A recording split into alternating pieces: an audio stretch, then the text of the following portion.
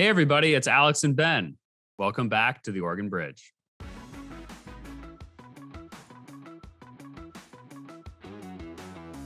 Reviving Oregon's civic culture. I think that's a responsibility of anyone who pursues elected office. I do think our civic culture is in trouble. I do think it's a shell of what it used to be. I do think Oregonians are deeply pessimistic about our ability to solve big problems. That is a problem for all of us as a state, and it's a particular problem for our government and for the Democrats who are in charge of our government. And I hope to be one. We need to do work to try to build a more unified culture in terms of our politics and our civic space.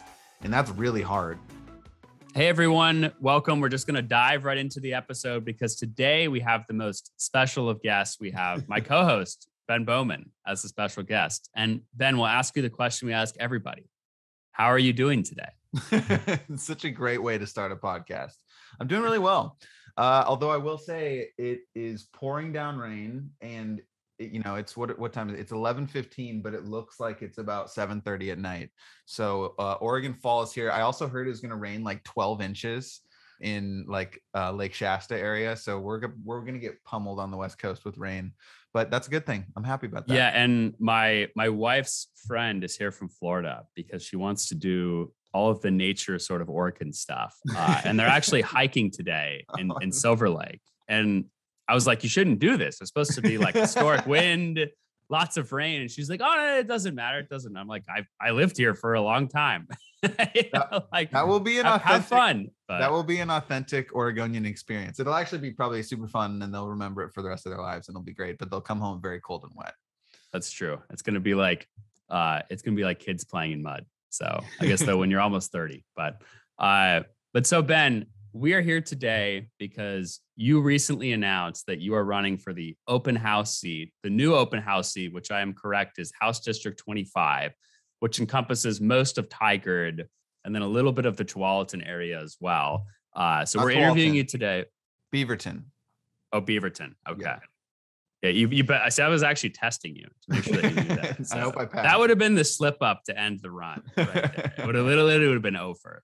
Thousands of people would have jumped in.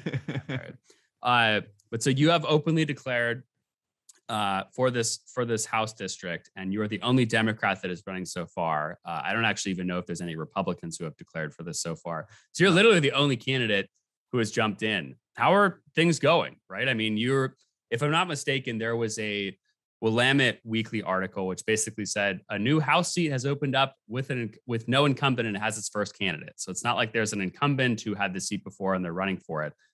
What's it been like? How's it going? I imagine a lot of people have been paying attention to this. Yeah, I was a little bit surprised at how closely the media, or some in the media, were paying attention to it. And I think, so there's an article in Willamette Week, there's an article in Portland Tribune, there's an article in Oregon Capital Chronicle, and there's an article coming out in Tigard Life magazine, which many of our listeners might not be familiar with, but that's one of the local papers in Tigard. And I think part of the reason is I think I was the first candidate to announce post redistricting, which was an interesting angle for people to write about. And it is a unique situation where our incumbent state representative, which is Dacia Graber, a friend of the pod, who folks should listen to that episode if they haven't. It's one of our best listened to episodes, actually. But she got redistricted into a district that is all Southwest Portland. So the previous Tigard district was like most of Tigard and then a chunk of like outer Southwest Portland where Dacia lives. And she got put into a district. Her district's really cool now. It's got PSU, OHSU, it goes down to the South Waterfront. And so the new dividing line is basically the Multnomah County, Washington County line. So everything south of Multnomah County in the city of Tigard, plus Southridge High School on the east, and then Progress Ridge further down on the east. And then we go along Bull Mountain Road. So there's no incumbent in the district. And I talked a little bit to Rep. Graber. I talked to my former boss, Rep. Doherty, the two previous people who represented this area in the legislature. And I decided I was going to jump in quickly and try to build a strong campaign. And yeah, so far it's been going really, really well. Knock on wood. And so I want to step back just a second with that, because you and I, of course, have been doing this podcast now for, what have we been doing this for, like 8 months? And generally we have people come on the podcast, both on the right, on the left, on the center, and we ask them, I wouldn't say our questions are too hard, but some of them are certainly not easy to answer. They may put people in, uncomfortable positions politically, or they're just hard questions, right? I mean, Oregon, it's, we're dealing with a lot of hard public policy issues. You are now finally on the other end of the spectrum with that, right? You've had these media articles, these media profiles. People are paying attention to what you're saying. They might even be listening to this podcast and past episodes to see sort of what you're saying, what's your view on specific issues. What has it been like to kind of have, I don't want to say the tables turn, because that seems, it seems like there's something nefarious going on there, but like, what's it been like to sort of not just with the media attention, right? But like people are kind of paying attention to you a little bit more now. Maybe they're diving in a little bit more to your life. What's that kind of been like?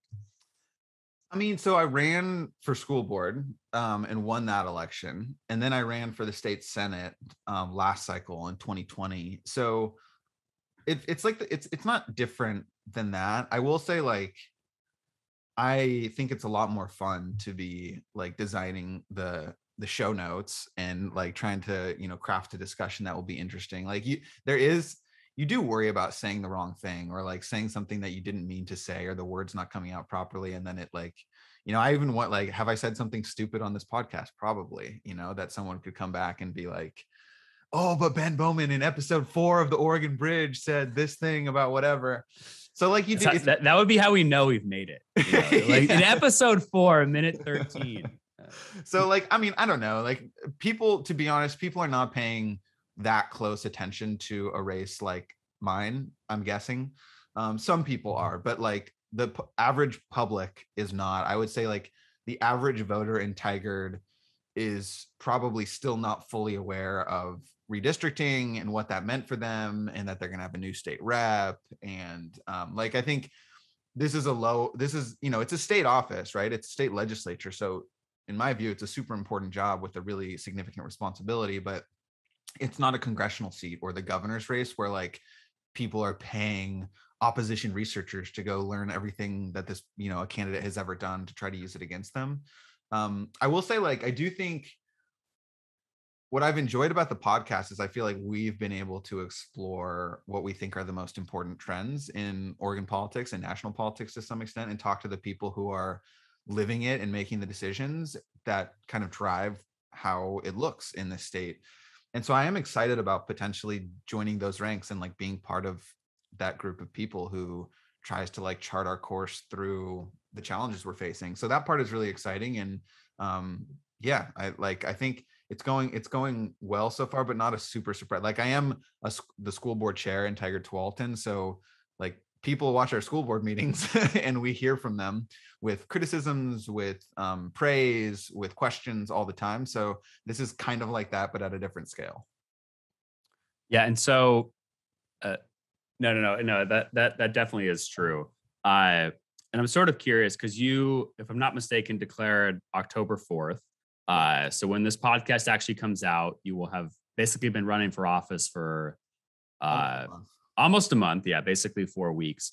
What does the process actually look like in terms of running for office? And I don't mean filing the paperwork or finding someone who can be your legal treasurer. Like, you have declared your intent to run for office. You filed the necessary paperwork or whatever you've done. Maybe you haven't even done that yet, I guess, because the new districts aren't even out. But what does the actual process look like? Like, are you just knocking on doors? Are you, meeting with influencers or meeting with interest groups or whatever? Like, what does that kind of look like in terms of like, if you're a candidate for, a state house district? This is a very risky move. I'm going to reveal the secret playbook, and people could use this to torpedo my campaign.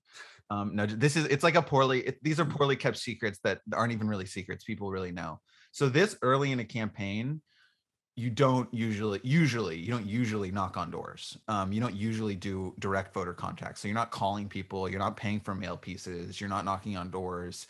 And the basic reason is, like, again, voters are not engaged or paying attention to 2022 election in fall of 2021. So what you're trying to do is all the other stuff to build a strong campaign structure. So for me, my biggest focus has been on like basically two fronts: getting endorsements and raising money, which, as our listeners know from previous episodes, Oregon is a state, this is crazy, but it is true. Oregon is a state where you can raise as much money as you want from as few or as many people as you want in contribution sizes as big or as small as you want. So literally you could accept a contribution for $5 million from Mark Zuckerberg, or Jeff Bezos could give you $10 million or whatever. Like there's literally no restrictions. So unfortunately for me, I do not have those relationships with people who can write those big of checks. So like, I think on the local person, like if you can see, go to my website, benfororegon.com, and you can see like my endorsements are really strong right now. Like most of the elected office holders who are Democrats in my area, you know, the mayor, the city council president, my colleagues on the school board, the metro councilor, the Democrats on the Washington County Commission, you know, legislators from around the area, et cetera, like I've got the support of all those people. I've been building out those endorsements to like more state level people. Like, so I've got the attorney general's endorsement. I've got the labor commissioner's endorsement. So those are all really strong. So the goal is basically like keep building those out. And I've got like, you know, I've been around in Oregon politics long enough, basically, you know, for almost 10 years now. That like, actually, wait, I want to jump in and ask about the endorsements piece. Yeah. Because to me, this is something that's really interesting. So I would say, at least on the Republican side of the aisle, right? Everybody, no matter what level of office you are, for the most part, wants an endorsement from President Trump. That's considered like you get an endorsement from Trump, you're going to do great in the primary. Right. Now, obviously, and let's even say, right, if you were endorsed by Joe Biden, President Biden, that would be like a big boon for your campaign. What's sort of the value besides, obviously, there's some like direct marketing there, right? If you can say, oh, I'm endorsed by all these progressive leaders or all these Democrats, that's sort of great. But like, what is someone actually like? What's sort of the value add to the campaign? I know you're endorsed by Oregon's Attorney General, right? That's, to me, at least a pretty big endorsement. What's sort of like the value out of that besides maybe just like slapping her name on a mail piece or something? Like, do they like help campaign for you, or like what is that kind of process? Like, what does the endorsement actually mean besides just like, you know, I endorse Ben, you should vote for him? That's a good question. And I think the answer is one of my high school teachers, my high school business teacher, was named Bob Marling. And Bob Marling used to say that the correct answer to any complex question is always, it depends. So like in this case, some of my endorsers, I think will like campaign with me, and they'll like do direct voter outreach for me, and they'll like post on their Facebook pages, and they'll talk to their friends about me. And those are mostly the local folks like who live in the district and have a vested interest in who represents the district. But for some of the bigger ones and like legislators outside the district, some folks like they probably won't do anything. And not because like they don't care, but just because like, you know, they've got their own races to run. They're not from the area. Yeah. But so for someone like Attorney General Rosenblum, like she is someone who I would probably put in the voters pamphlet, which is like, as probably most of our listeners know, like every voter gets a voters pamphlet statement where all the candidates get, you know, like a half a page to talk about their experiences, their platform, who's supporting them. So I think like that's one thing at the early stage. Like, frankly, what you're trying to do is paint a picture. What I'm trying to do is like paint a picture of myself as a community leader who's got broad support where I live and across the state to be effective in the job. Like that's the picture I'm trying to paint with my endorsements. And I think that's why having some of those bigger folks are helpful. But like, there's different theories on this, but like, I think one of the reasons I beat an incumbent when I ran for school board was because I didn't come in with like I don't know if I listed any endorsements outside of the school district boundaries. Like I had the mayors of all the cities, I had city councilors. Did they have statewide endorsements? The people I was running against? Yeah. One of them had state legislators. Yeah. And okay, like interesting. Regional elected officials. But like I just kept it focused on local. So like the reason I bring that up is like I think voters tend to care more about like I don't know, like I could go back and forth on this, but what do we think the average name recognition of a school board member or city councilor is in a district? It's like really low, very low. 100%. Yeah. Actually, yeah. Like, actually, one thing about name recognition too that I find interesting. I think I forgot if this was the 2016. Actually, no, this was the 2020 election, and this was right as the Democratic primary was sort of coming to an end. There was a poll that showed that like 20% of Americans didn't even know who Mike Pence was, which to me is crazy. And there was even a certain number of people who didn't know who Donald Trump was, like at that time. I don't buy that. Like, I think, I feel like that's probably BS. Like, how do you not see with all the media and stuff like that? But even as you were saying, just going down to the micro level, like I'm assuming that like 15% of name recognition for like a really local office holder is like probably pretty good, right? Yeah.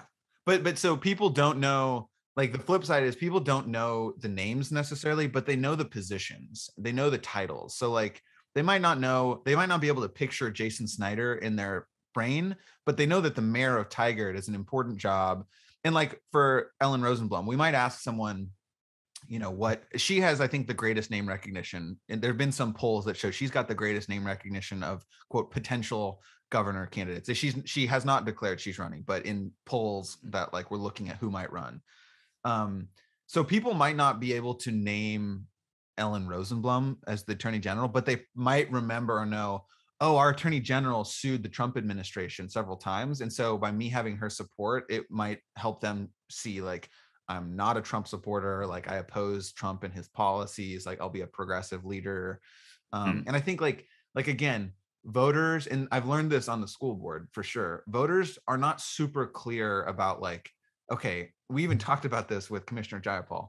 So where does this legislature's responsibility end and the county's responsibilities begin? And what about Metro Council? And then you've got these like other confuses me still. Yeah, it's like not super straightforward. So again, like you're just trying to paint a picture to voters about who are you, what are your values, what do you believe in, who are the type of people who support you. And I think that's kind of like the broad strategy on endorsements. We went really deep on endorsements just there. Oh, I know it's something that interests me for sure. So, okay, so yeah, and I actually we'll go back to that or something along that in just a second. But before we get into that, want to ask a little bit about the race in itself. Okay, so from my understanding, I know that the district is very heavily partisan on the Democratic side of things. I think it's something like plus 20 or not even more than that, or sorry, maybe even more than that. So in terms of the primary election really matters the most, right? Because whoever the poor Republican, if you even have a Republican candidate who you have to go up against, they're very much fighting an uphill battle against you. So what are some of the primary issues that you're trying to focus your campaign on? Maybe obviously you could talk about a basket full. So maybe we'll just focus on two. What do you think that the two sort of most pressing issues are that you're going to focus on with your campaign? That's a good question. So the district, I think, is like it's got like a 25 to 30 point Democratic registration advantage, which basically means like whoever wins the primary is incredibly likely to win the general, absent like a major intervention of money, scandal, something. It's just like would be almost unheard of for a Democrat to lose a seat that's D plus 30, I think. Yeah, I was reading about this. There was like one Louisiana Democrat who lost, I think in 2010, to a Republican in like a plus 30D district. And it was like the level of scandal that took place for that to happen was like astronomical. Right. Basically. So, right. So like, yeah, very unlikely to happen. Possible, but unlikely to happen. So, I mean, like, so I wouldn't actually call the district partisan. Like, it is strongly Democratic, but like these are like Tigard is a suburb, right? Tigard is not inner Southeast Portland. Like there's different values. We have a lot of, like Tigard is a place. It's a place where you go to raise a family. People care about. I think education for me has always been a top policy priority. Like regardless of what I do professionally, it's likely that I'll have something to do with education or education policy. So that will probably be my top issue. Like I'm a school board member. I got my master's degree in education policy. I worked for the Department of Ed when I was when I worked for Rep. Doherty in the legislature. She was chair of the House Ed Committee. So I've been around these issues for a long time. So I think focusing on education will be a priority. There's some like technical wonky things I want to do that are probably not super interesting to talk about, including current service level and like the quality education model and how we think about education funding. A bigger priority issue is early learning, preschool expansion. I really like what I was just telling Titus. I was recently endorsed by Multnomah County Commissioner Jessica Vega Peterson, who is basically the leader who started Preschool for All in Multnomah County and started with the task force and built out the public support. They ran a campaign, and now soon, eventually, Multnomah County will be providing preschool for all kids, which is a really, really big deal. Not just for those kids and families, but for the region and for the state. There's going to be significant economic benefits there. So like the balance here, like the under the hood balance that like I think is good to talk about in a podcast form is I'm going to be if I win, knock on wood, which is a big if, like I'm going to be a freshman legislator, which means I'm not going to be the most powerful person in the room. And in fact, I'll be at the bottom end of power and influence in terms of determining a agenda. And my former boss, Margaret Doherty, used to talk about how like you're going to vote on bills on a million different subjects: healthcare, transportation, housing, education, emergency management, preparedness, veterans issues, etc. And you can't be expected to master all of those things. So you sort of specialize in an area, and then you learn as much as you can from your colleagues who are sort of specialists in these other areas. And I do think like I would likely be I would ask to serve on the House Education Committee and focus on education policy issues. So that's one long answer. The other issue, I don't know if I could boil it down to one. There's some issues that are, I think, specific to Tigard and specific to the region that are really important. So housing, affordable housing is a very big deal. There's a situation in Tigard right now with the Wood Spring apartments. This is actually crazy. So, and people should know about this because this is going to be a really big policy issue for the region and I think probably the state. I don't actually know the details. I need to learn more, but essentially there's an affordable housing complex called the Wood Spring Apartments. I actually live very close to it. Like there was a rally there a couple weeks ago, and I could walk to it from my house. It's affordable housing for senior citizens.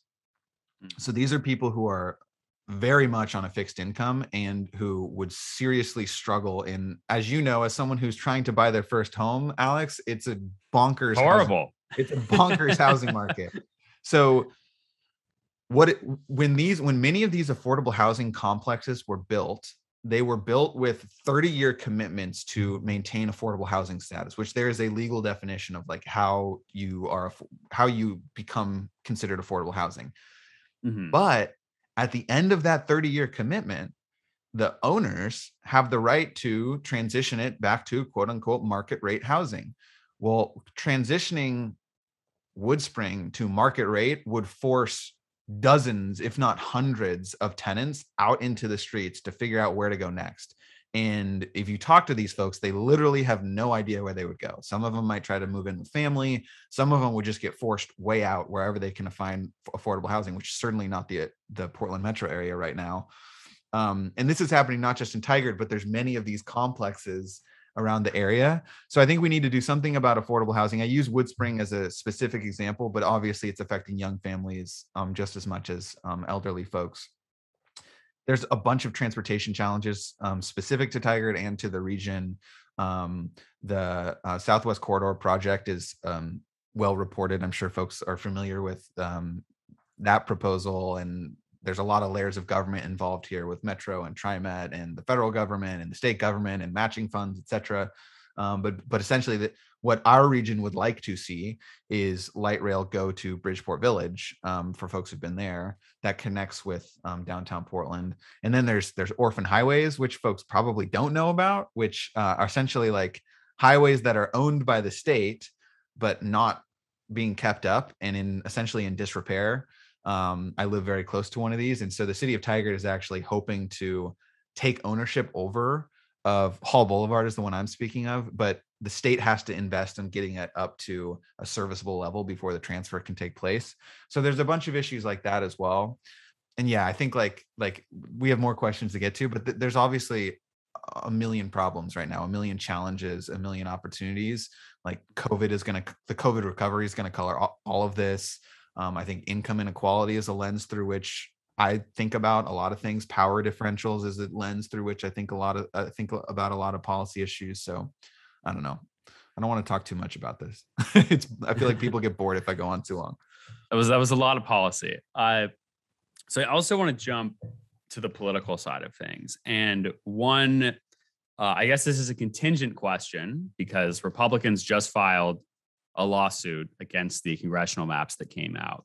But from my understanding, your district would be within the new 6th congressional district. Is that right? That is correct. Yes. Okay. So the new, it's basically Tigard-Tualatin up in the corner of it. And then it goes down, it goes out to Yamhill County. It goes down to Salem, and it kind of is like almost like a teardrop shape. Okay. So obviously that will, depending on who runs on both the R side and D side, that has the potential to be probably one of the most competitive House district races, like congressional districts in the country. Yeah.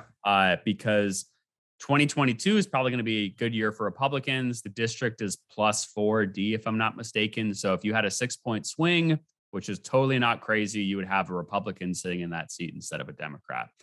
So let's say all goes well and dandy. You win the primary. You're moving on to your general election.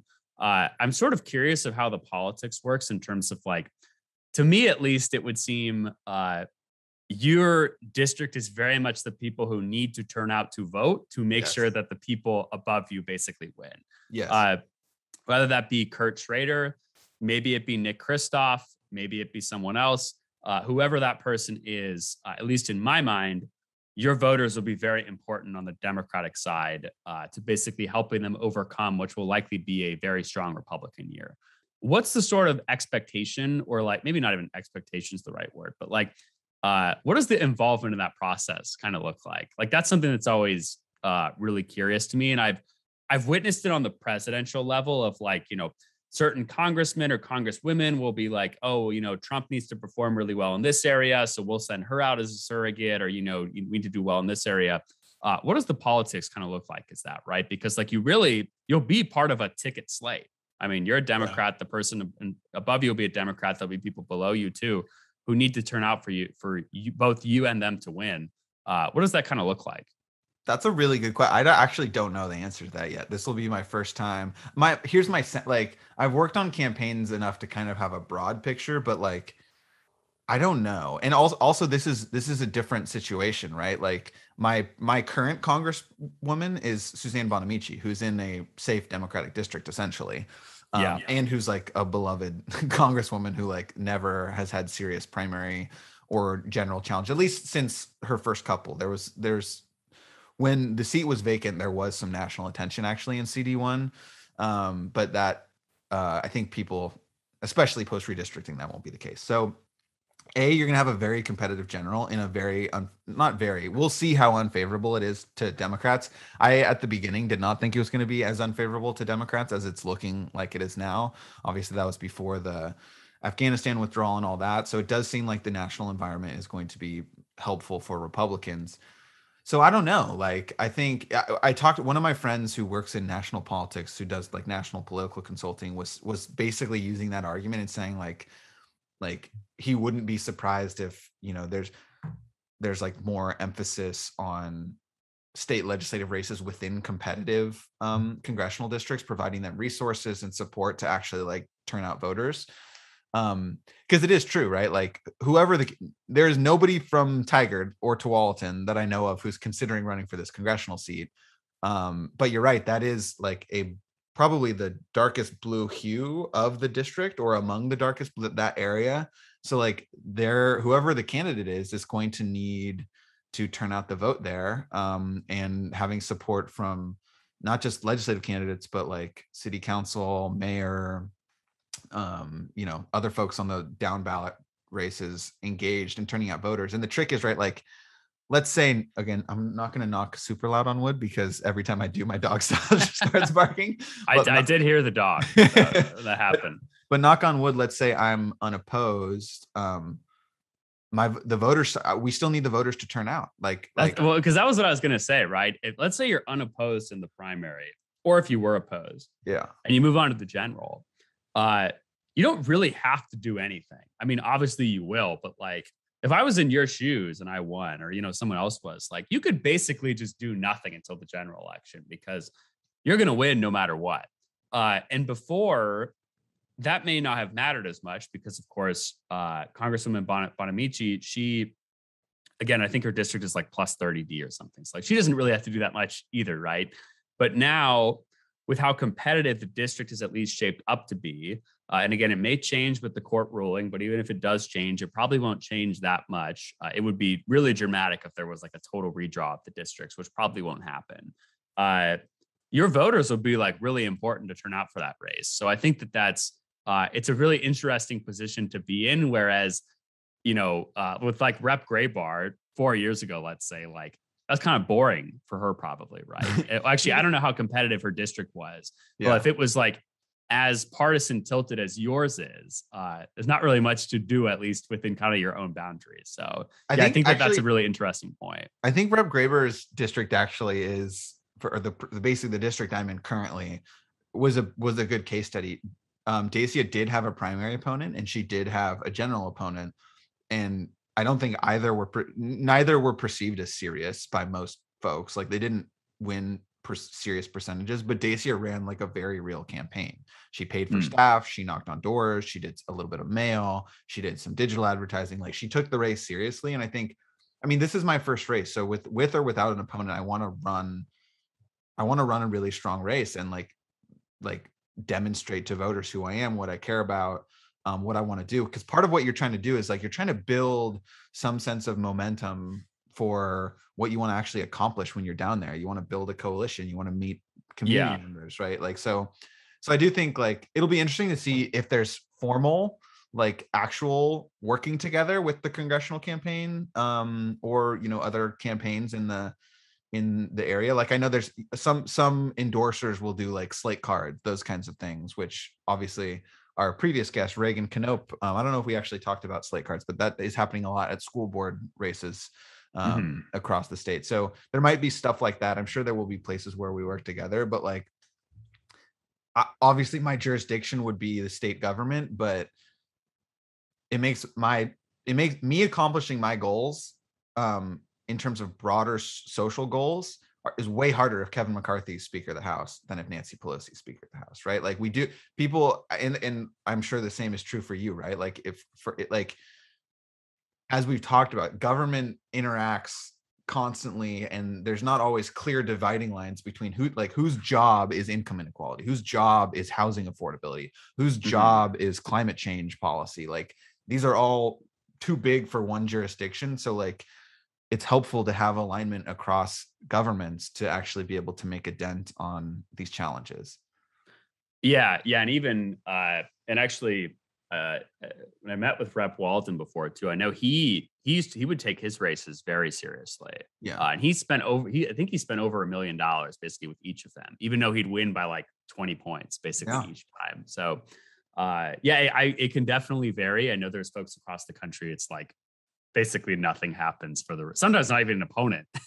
It'll be like the Libertarian versus the Republican, or like the Progressive versus the Green, or the Democrat versus the Green, or whatever. So, but yeah, that will probably be a fun experience for you, regardless if you make it through the primary or not, because there'll be a competitive race. So I also want to talk about how will your run / your future political endeavors, how do you think that will kind of impact the podcast? Well, the first thing I'll be doing is firing you as my podcast co-host. And oh no, I'm released. No, I do think like I want to keep doing this. I really enjoy it. There's a few other legislators who have podcasts that I think are really interesting. So you've got Rep. Daniel Bonham on the Republican side. In fact, we should have these folks on. Senator Betsy Johnson, recently announced governor candidate.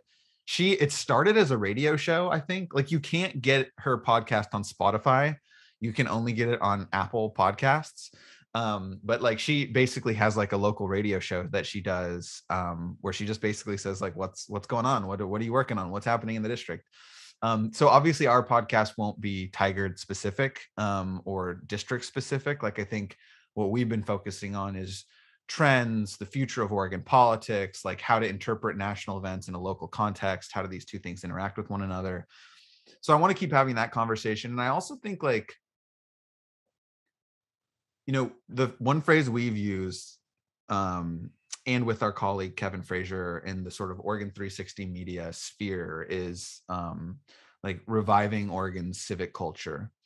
And I think that's a responsibility of anyone who pursues elected office is like, I mean, everything I've always said, I still believe is true. Like, I do think our civic culture is in trouble. I do think it's a shell of what it used to be. I do think, like, look at the Oregon Values and Belief Center data. We talked about this with Amari. Like, Oregonians are deeply pessimistic about our ability to solve big problems.